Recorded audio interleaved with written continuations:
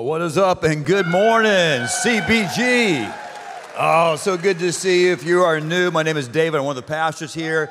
If you were here last week and you came from the north, like from Parkland, Palm Beach County, who forgot about the Sawgrass being closed? Anybody? Raise your hand, be proud. Come on, own it. Own it. I did last night. It'll be fine next week. No traffic issues next week. So glad you're here. I want to jump right into it. If you missed the last couple of weeks, we're in this conversation. We call it a theme or a series, studying a remarkable time in the history of the people of God. It's in the book of Exodus. It's when there's this transition from bondage to blessing. And I thought it'd be a good segment in the history of God's people to study, because some of us, we have dysfunction in our life. We have issues, we have hurts and hang-ups and habits, and we've tried to change in the past. I mean, you tried hard. I mean, you welled up your resolve, you prayed about it, you brought some other people into the process, but you failed, you didn't change. So after a while, you stopped trying. You just learned to live with it. You limp through life with this thing, you think you got it covered. And guess what? Some of us are pretty good, put up the facade that we're cool, but we say that we're fine, we're okay, but we're not. We know some part of our life's a hot mess. Or guess what? Some of us don't even try anymore. We just know everything in our life is a dumpster fire. And that's who we are. But how about this? How about year 2024? It's the year that we finally get ourselves free. It's our year of spiritual emancipation, that hang up, that habit, that addiction, that toxic behavior in Jesus' name. Let's see authentic and lasting change. Now, the first step is to own it, to take responsibility. Back in the 1930s, Smith and Wilson came up with these 12 steps. They're now the basis of every recovery group like AA or Celebrate Recovery here at the church. And the first step is basically saying, hey, I got an issue. Here it is. A part of my life is unmanageable.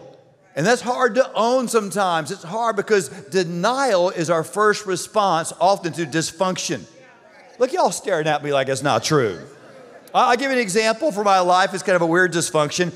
Lisa and I, we live here in Broward County. If you're watching in some faraway place, so South Florida, it's the burbs.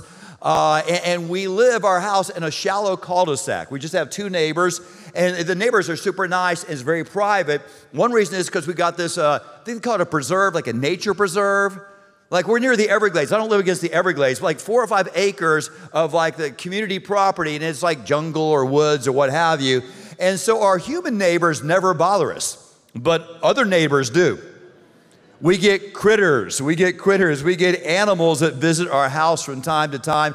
And we've had the usual, we get, squirrels and those buffalo toads and things like that. But we get bush bunnies where I live, little cute brown wild rabbits. I know they're cute, but other things are not so cute.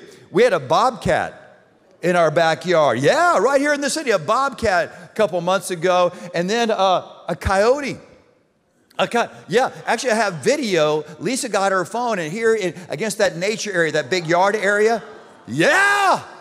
I know if you live in Wyoming and you're watching this, that's not a big deal, but here that's a big deal. We had a coyote.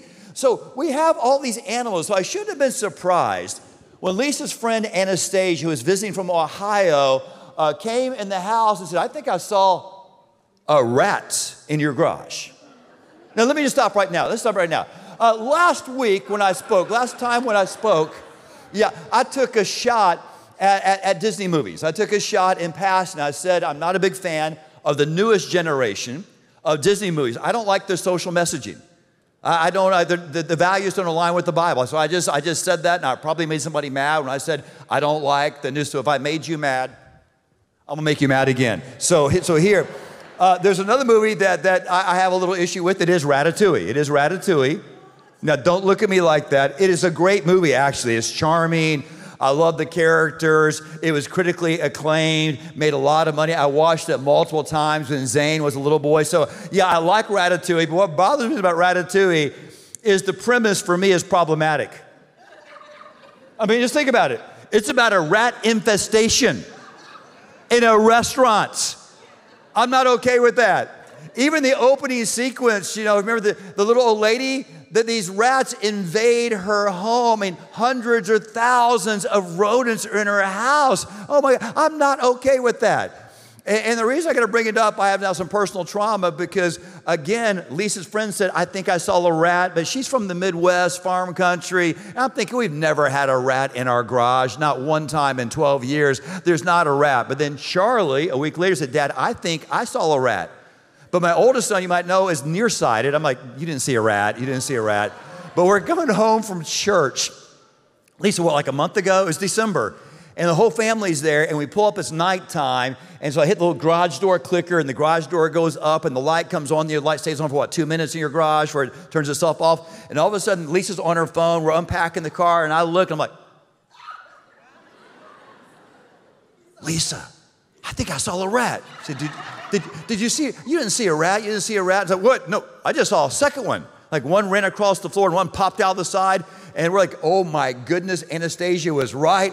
And we all get out, we call Victoria and Zane, they're inside the house. They go around the house, don't come through the garage, don't you dare come through the garage. And you come, and we're all standing like 10 feet away from the edge of the garage.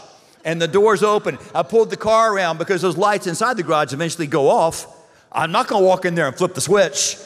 So the headlights, we're watching, and it was like whack-a-mole. Without hammers, like they just pop up, like one will pop up there and one, but it wasn't one rat, there's like a family now. We have an infestation.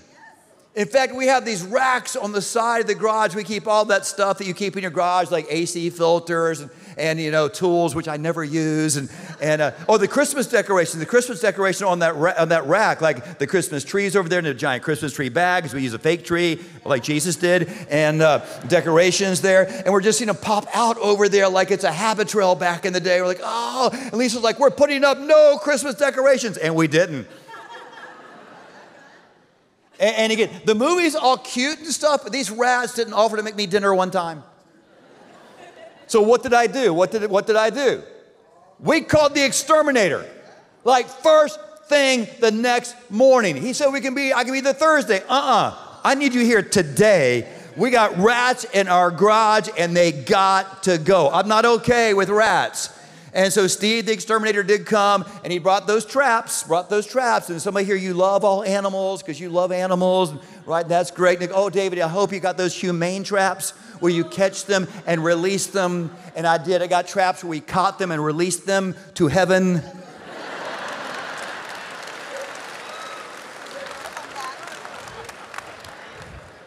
Because I am not okay with rats in my house. That close to my family, because they are vermin, they are not cute, they carry diseases and they have droppings and they're gross. And so that offends you. I don't mean to offend you, but I'm not okay with rats. I mean, Lisa was so freaked out, she said, if they get inside the house, we're just selling the house right now, just done. Calling the realtor right now. Okay, maybe you grew up with rats. I don't mean real rats with fur, they eat cheese. Maybe your rats you grew up with were poverty or ignorance.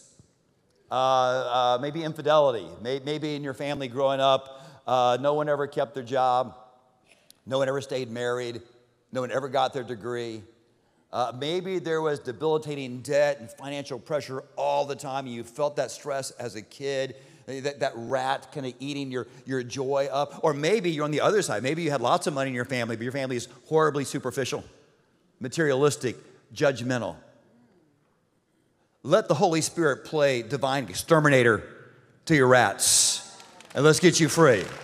Let's get you free. Are you tracking with me? Exodus chapter 16. We've got a lot to study. It's a rich, rich, rich text. I'm going to study the Bible verse by verse. Now, as we first read this, you're going to think it's about provision. I'm all about divine provision. Provision is a big thing. Let me show you verse 4 seems to be about provision. It is. It says in verse 4, read with me. It's on the screen. Then the Lord said, I will rain down bread from heaven for you. And I like to circle a verse like that on my old school paper Bible and put stars next to it and name it and claim it. Because I believe God does provide for his people. I think every good thing you have, the singular source is God. And I know you worked hard and you got your degree and you hustle and you grind and make your moves. But who gave you your talents? And who gave you your intelligence? And who placed you in America? Yeah, flawed, but the land of opportunity. You can be just as smart and live in communist Cuba and you'd be broke. So all of it comes from God. But you got to be careful to pluck a verse like this and make it your own, because I think there's a context for this verse. I think this unique provision was for a unique generational circumstance for the people of God in this time called the Exodus, the 40 years from when Pharaoh said, y'all get out of here, to when they finally take possession of the promised land. And so why are we studying this particular passage? I mentioned week number 1 in case you missed week number 1. It's crazy with the 10 signs or wonders or plagues. Call it what you will based on what side of the story you're on. For God's people, the slaves, they were wonders and signs. For the slave masters, they were plagues. We're not sure how long it took. Did it take months or weeks or just days? But I do know this. It just took a short time to get God's people out of Egypt. But it takes 40 long years to get Egypt out of God's people. Because they still think like slaves. They have the mindset of bondage. And if God's going to change your life and change your habits and change your toxic behaviors, the first thing He must do is change the way you think. Here we go. A little verse by verse. I love Exodus chapter 15. It seems like it's about provision. It is, but the ultimate thing is about freedom. Verse 1, the whole Israelite community set out from Elim and came to the desert of Sin. Interesting name, the desert of Sin, which is between Elim and Sinai. We all know that, of course. On the 15th day of the second month after they come out of Egypt. By the way, really quick thing about verse 1, it just seems like erroneous detail. It's not. I love when the Bible gives us geography and chronology. We find out where they were and when they were there. See, if you get geography and chronology, you know it's history, not mythology. Stay with me. And all those other ancient religious fables like Greek and Roman mythology, they never give you the place. They surely never give you when it happened. But the Bible's like daring you to cross-reference this historical story in the historical record. You'll see it's true. It really happened. Do your homework on the Bible. Anyways, verse 2. In the desert, the whole community grumbled. I love that word, grumbled. Against Moses and Aaron? Are you kidding me? The Israelites said, if only we had died by the hand of the Lord in Egypt. There we sat around pots of meat and ate all the food we wanted, but you brought us out. Just stop. On the screen right now are two of the stupidest verses in all the Bible. People say some dumb things in the Bible. This is about as dumb as it gets. So they're on the journey to the promised land. They've known freedom for just a short season. But when things get a little tough, they start to grumble. They grumble and they say, if only we'd stay back in Egypt. In Egypt, we had meat. We had meat. We had meat. We had it for free. It was not free. It was not free food. They were slaves in Egypt. They were in bondage. They were oppressed in Egypt. And the meat they had, let's drill down on the meat. What kind of meat do you think they had? I guarantee you not prime rib or filet mignon. I mean, the Egyptians ate the best stuff for themselves. And then we know the Egyptians loved their pets. They had dogs and cats as house pets. They gave the next stuff to the dogs. What was not fit for the dogs, they gave to the Hebrews. But we had all we wanted. Here's the crazy thing.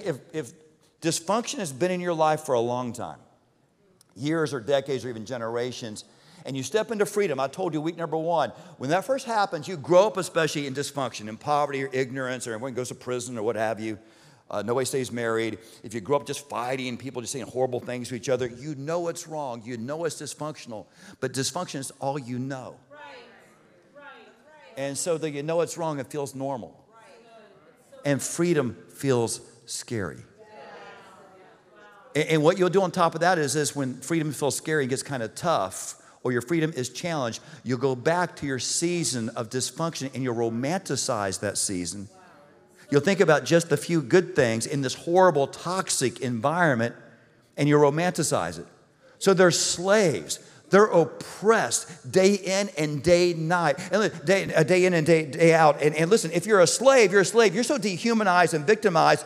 If you're a slave, your only value to the slave master is what you can produce. Stay with me. What you can produce is a big deal. I want you to be a productive person. God's given you gifts and aptitudes and abilities and opportunity. Maximize all that. Be a productive person, but you are more than just what you produce. You have value. You are God made, you are God loved, and this God wants a relationship with you, has a purpose. You have so much intrinsic spiritual value. You are made in God's divine image. But when your freedom gets tough, you'll look back at your past that was broken and dysfunctional. See, the whole thing in Egypt, when Jacob went there with his family 400 years before, there's 400 years between Genesis and Exodus. When he went there at first, it seemed good. It seemed okay. It seemed like a healthy relationship. But that healthy relationship turned toxic right away. A lot of y'all had a healthy relationship, you thought at first. He seemed great. She seemed awesome, but it changed.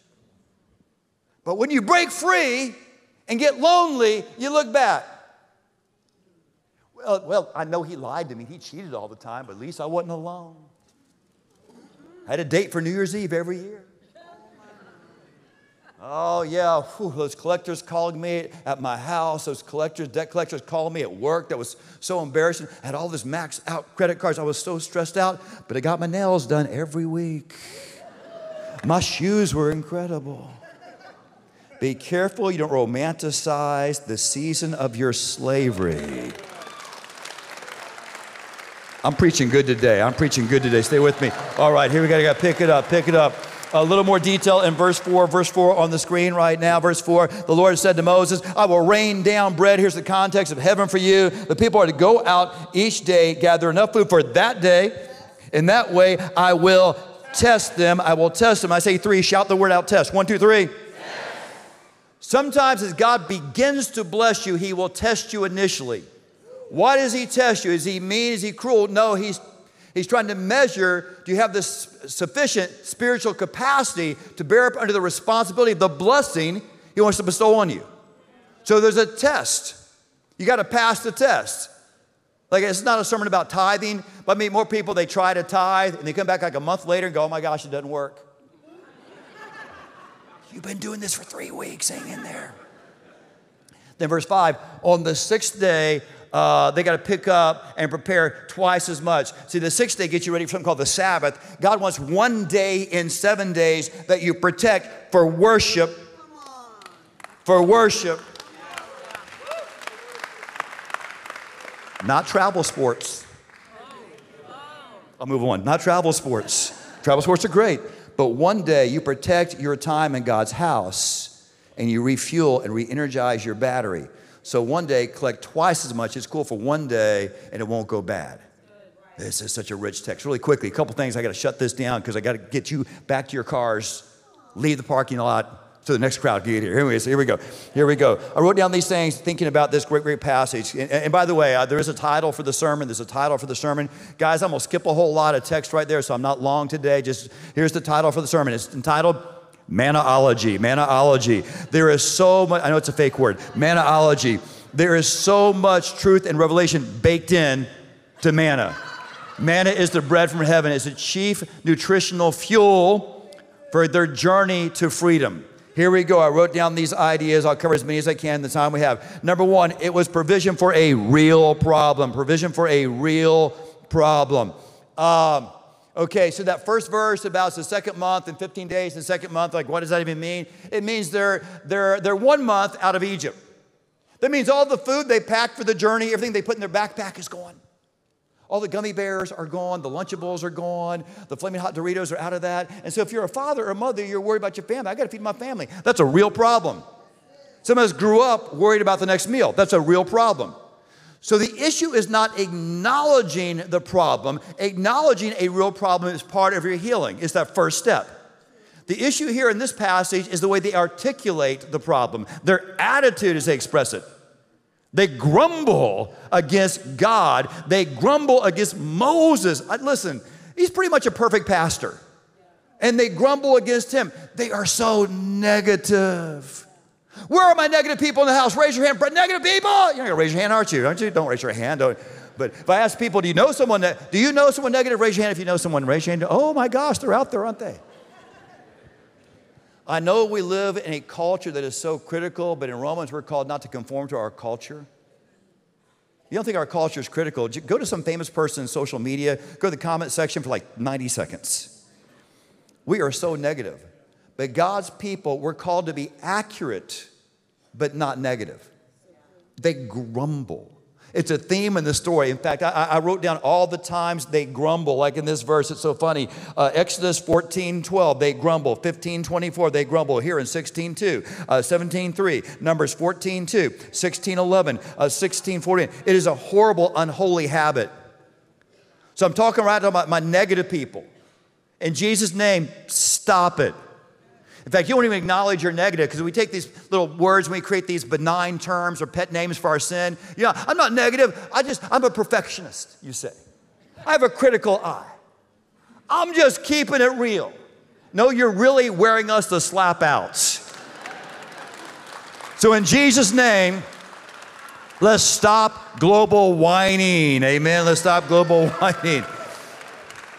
I wrote this down. God provides, but you still have to do the work. I was just thinking about this story. God is unlimited, so to get his people from bondage to the promised land, he could have snapped his divine finger and just teleported everybody.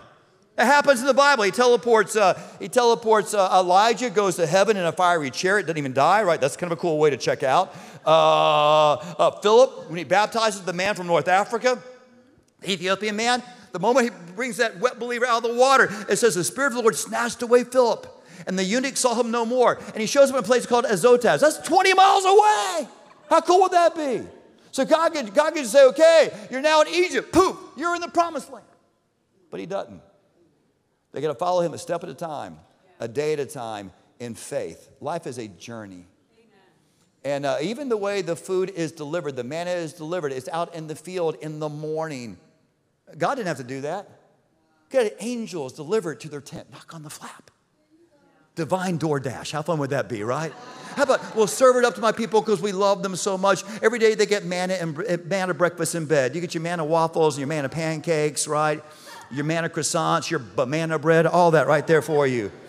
All that. But no, to get it, you had to wake up, get up, and make stuff happen.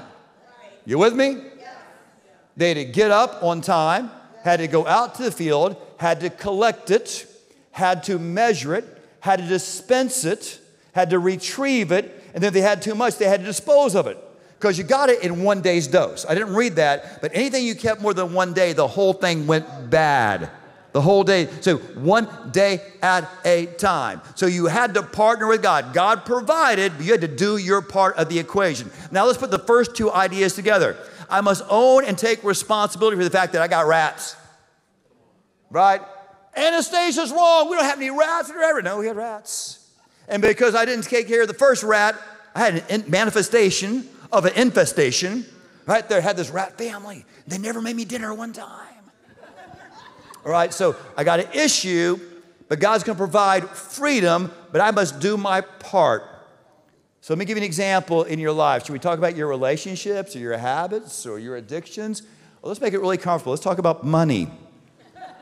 But listen, that was like 3 people having the courage to laugh. Thank you, Heather. You're one of them.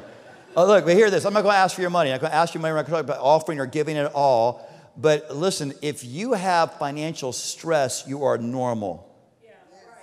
Americans, we do a lot well. We do not educate our kids how to manage their money. In fact, I grew up, there weren't even classes like that in school. They're now in Broward County, Florida. They're now going to, for the first time this year, going to be mandatory financial literacy classes. That's so important. So if you're financially stressed out, you're just a good American. In fact, let me survey this. Raise your hand if you had even one day in 2023 of financial stress. Raise your hand if you had even one day or one moment. Anybody. So everyone over the age of 13 is raising their hand. Like he's like 8, he's fine, right? Don't raise your hand. Don't raise your hand. Don't say anything. Like everyone raise their hand. Here's my question. You have this stress, this pressure. Did you do something about it? Wow. See, we offer this thing called Financial Peace University, right? It's on the screen right now, Financial Peace University. And Jay talked about it last week. She talked a lot about debt. And if you came for the first time, like, man, y'all hate debt. You guys, debt, man, you're so uptight about debt. What's wrong with debt? Well, listen, debt's not sin. But too much debt becomes dysfunction. And the Bible says in Proverbs 22, verse 7, it says, if I have debt, I'm a slave to the lender. That's not my opinion. That's the Bible, right? So listen, if you feel financial frustration, it is normal, and you are not alone. So again, Financial Peace University, put that slide back there. There's a QR code. You can just take a picture of that. You can register. It's 9 weeks, 9 weeks. And here's the funny thing. Just like last night, I don't see a single phone in the house. Stop. Don't get in the way of the illustration there. You're like one person in the room. Listen, I'm not getting on you, but I guess you're cool. You're not cool. How do I know you're not cool? I'm going to show you. Candy bars. Did y'all get a candy bar when you came in the room? Find your candy bar really quick. We're going to close with this. Candy bar, candy bar. By the way, at Church by the Glades, I did not give you the snack size or the fun size. In Jesus' name, I gave you the full-size candy bar. Now, if you ate your candy bar, your issue to fix in 2024 is your impulse control, right? It's just, we're stress eating. All right, I want you to talk about money because Americans, we don't handle our money very well. So when I call out your bar, I want you to hold your bar up proudly and I want you to stand up. I'm going to talk about the way Americans mismanage money. Ready? If you got a payday bar, would you stand up at your campus right now? Stand up right here and remain standing. Stand up, payday. Give it up for the payday people. Come on, payday people. Payday people, remain standing, remain standing. Y'all, by the way, this is random. I guess I'm going to stand right now. You're as broke as you can be. But the payday represents the top 2% of Americans, not the top 2% in income, but in wisdom as you manage your money. These people have zero debt. No debt on their credit card. They pay their cars off in full. No student loan. Remain standing. Remain standing. I'm so proud of you guys. You manage those paydays so well, you don't even have a mortgage. Your retirement is fully funded. You can retire early. And your position, if God moves you to radical generosity, you can be generous. You maybe sit down. That's the payday people. Stand up if you got the 100 grand bar. Where's my 100 granders? All right. You're the next 10% of Americans. You're almost as well off as the top 2%. You have no credit card debt, no car payment. You have a manageable mortgage on your home. You are funding your retirement. Now, you will not retire early, but once you retire, you'll be fine. Good job managing your money. Give it up for the 100 granders. Good job. That was too easy. Let's go to the other end of the continuum. Where's my zero people? Who has a zero bar? Stand up. Give it up for the zero people right now. Lisa Hughes, you're a zero person? Oh, my gosh. Now, again, we're making this up. This is random. Probably a millionaire stand up. I don't know. But a zero bar person, oh my gosh, you have so much debt. You owe on your car. If you went to college, you still have your student loan. You carry between $8,000 and $22,000 in credit card debt alone. Oh my gosh, you have zero savings, nada, nilch. It would take you 6 months to save $1,000 for an emergency fund. By the way, the other folks have an emergency fund. That's money set aside for 6 months if you lose your job. You feel so much financial pressure all the time. You may sit down, You're almost the bottom 16%. Who's at the bottom? Where are my milk duds? My milk duds. Come on, milk duds, give it up. The milk duds, you're the bottom 2%, the milk dud. Come on, high five a milk dud right there. Fist bump them, they need some love. You're just like the zero people, except you have as much as $100,000 in credit card debt alone. How does someone get $100,000 credit card debt? Easy, one swipe at a time, one swipe at a time. Give it up for them as they're seated, Oh, now most of y'all didn't stand, did you? I left out most of the house, If you have a crunch bar, stand up crunch bar people. Come on, crunch bar people, look at them all. Come on, make some noise, crunch bar, come on, scream, shout, cheer. You are 70% of the American population. You have a house payment, a car payment. You carry a balance on your credit card all the time. If you bought nothing else, and you won't, it would take you 193 months to pay off your credit card alone. Your retirement is zero or underfunded. So you're going to feel the crunch financially all of your life until you die. You may be seated and you may eat your candy bar. You probably need it. Look, y'all, I'm just doing that. Look, I'm just doing that to show you, look, you're not alone.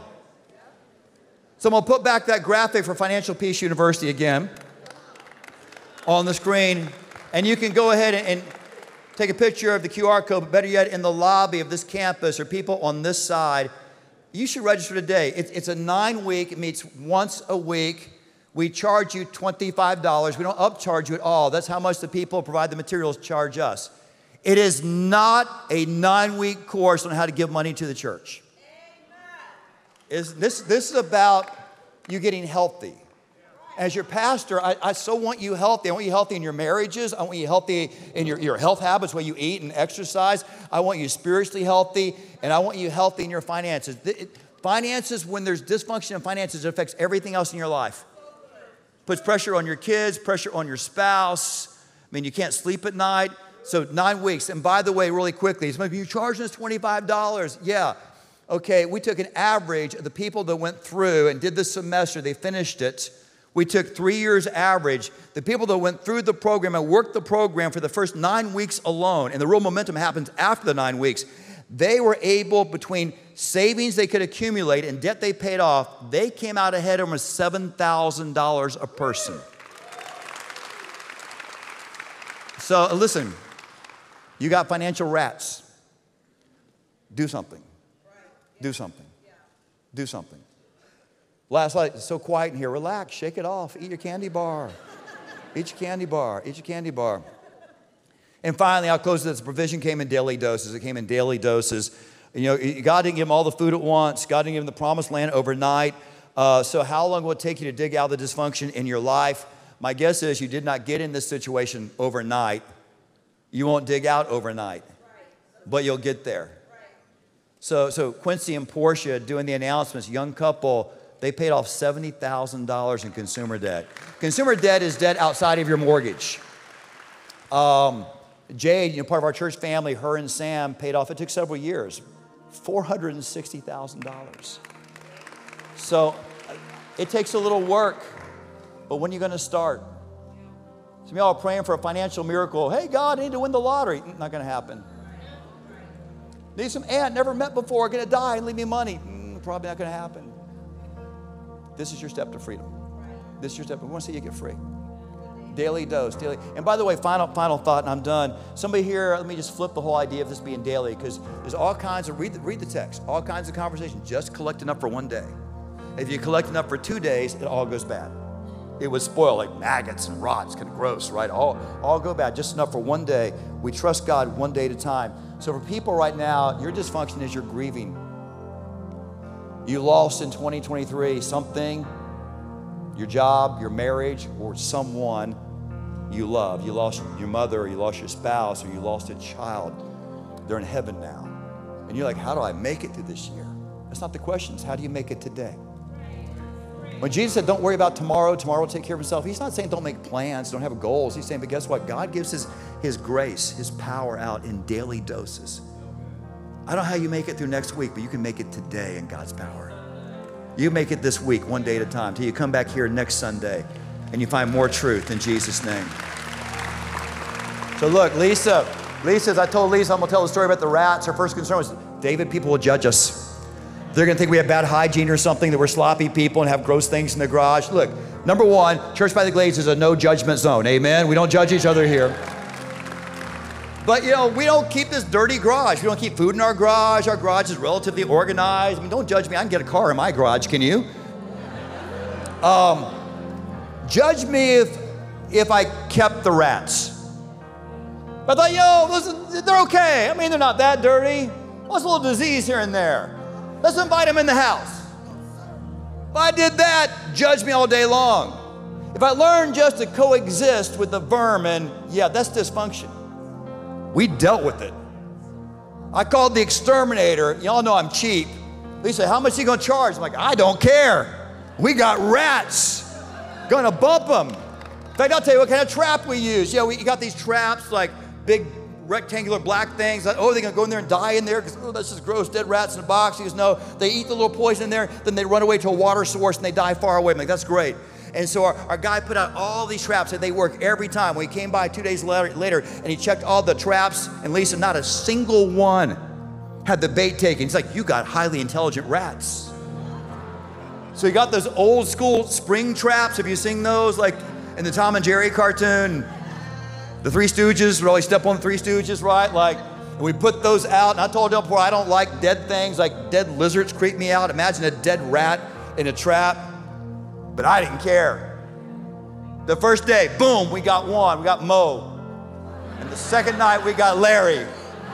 And the third day, we got Curly, man, Chimp. I don't know what his name was. But after that, man, the rats communicated and they left.